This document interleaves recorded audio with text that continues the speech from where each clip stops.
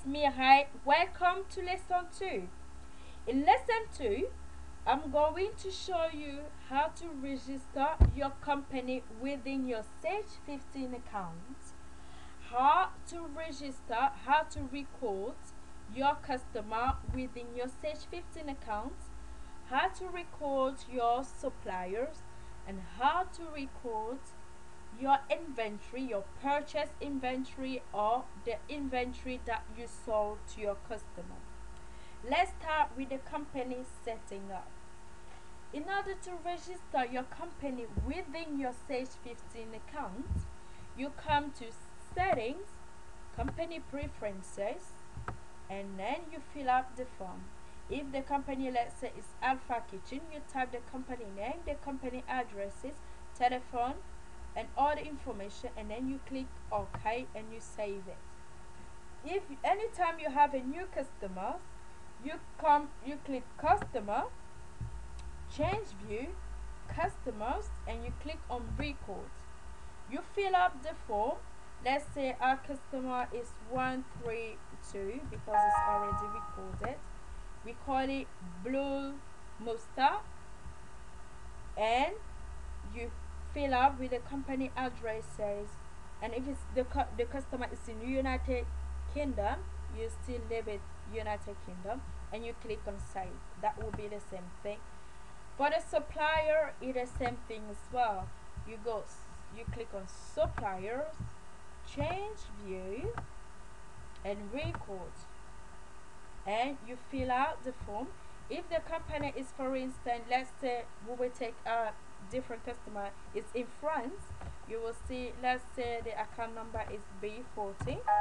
Okay, if it's appear like this, it's because I already registered into my computer. That's why we can see that.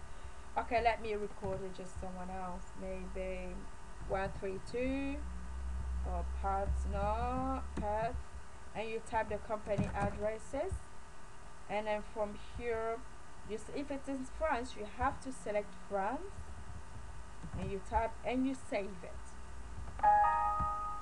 Then for any time that you purchase anything from your suppliers, or any time when you sell your item or your product or your services to your customer, you will come to company and record that. The nominal code for sales is always and always starting by 4,000. If you sell shoes, the first item will be 4,000.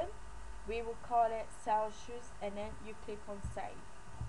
If you go the second one, if it is you sell shoes, you sell equipment, the second one will be 4,001, 4,003, 4,006, and so on and so on, and you register.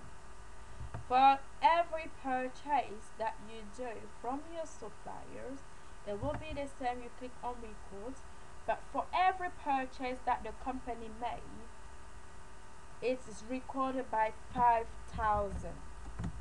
For every purchase, every type of purchase, the nominal code is 5,000.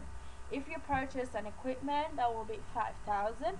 If you purchase a computer, that will be 5,001.